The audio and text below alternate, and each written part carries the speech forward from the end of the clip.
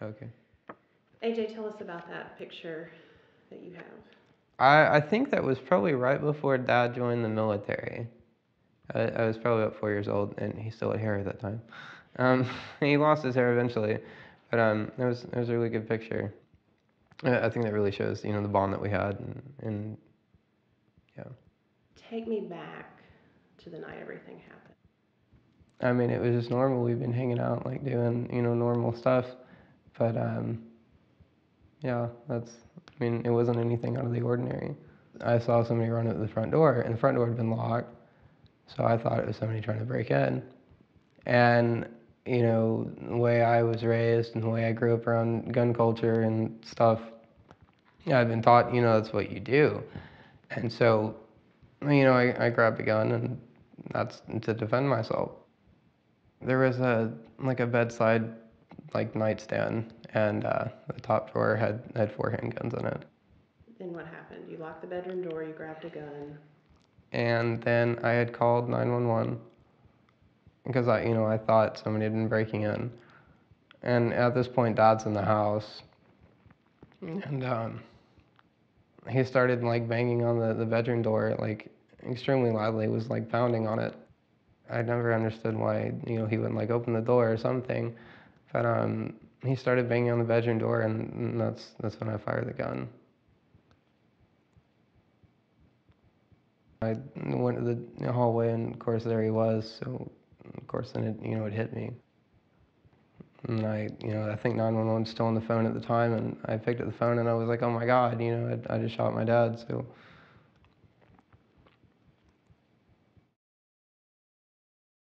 I remember the first day I went out to the lobby to get him. He was very shy, very withdrawn, very pulled in, and looked like a very, very little boy. He was so pulled in physically, but also emotionally.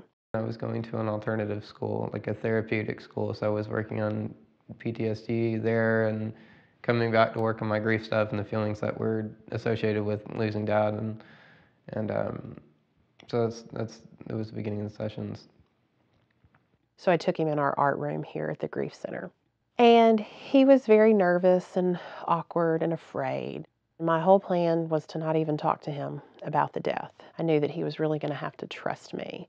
And he was drawing and chatting a little bit, and he kept leaning back on his stool. He would stop, and then he would do it again, and then all of a sudden he started to fall. The stool was going out from under him.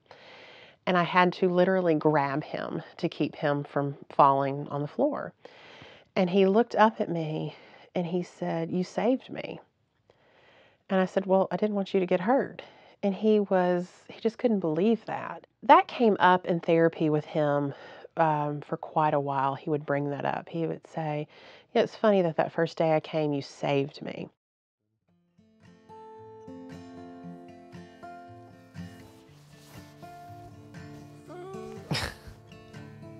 Miss Ruby Jean, she is, how old are you? I think she's like 12, maybe almost 13. She's very old. When we first got her, she was really attached to Mom, but then she kind of started hanging out with me. So yeah, she's like my best friend.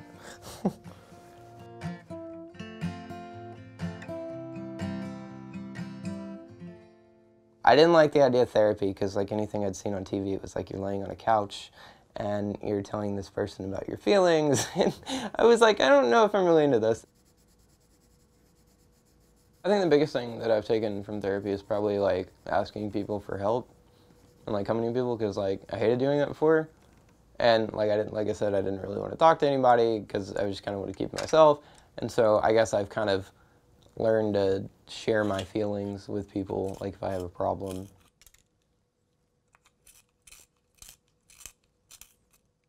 He wanted to be better, but he didn't know what that meant. To see him now and to see how far he's come and to see him volunteer at Camp Good Grief, I'm blown away. So surprised, so proud of him. For your heart and some peace for your mind. Just learn to believe. I have to say, I didn't know that first day that I met him that we would get to that point. He fought, and he fought to work on his grief, and he has just surprised all of us so beautifully. For all the